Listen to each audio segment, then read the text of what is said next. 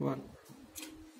In the main landing page, you get three main elements: the logo, banners and advertisement for sponsors, and a quick navigation bar for events designers. And also then you get a scrollable event to list the popular events and designers. In the left bottom of the application, you get a hamburger icon, which can be easily accessed via mobile application.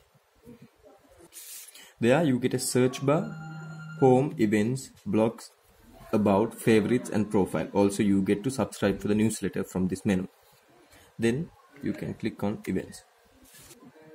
Event displays accordion which is grouped by the day. So each accordion have all the events related to the day.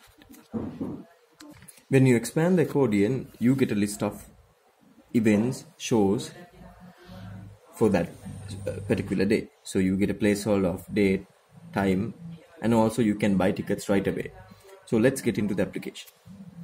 In the event detail page, you get the photos of the event name, where it will be, and also short description. There itself you can buy tickets, rate the application, and also share the event. Buy tickets. In the buy tickets menu, you will have to sign up or log in for the system if you haven't already. So since we have already signed up, let's log into the system. In the ticket menu, it will show a summary of your purchase and the price. So finalize that process, and then you will get a system message for the confirmation.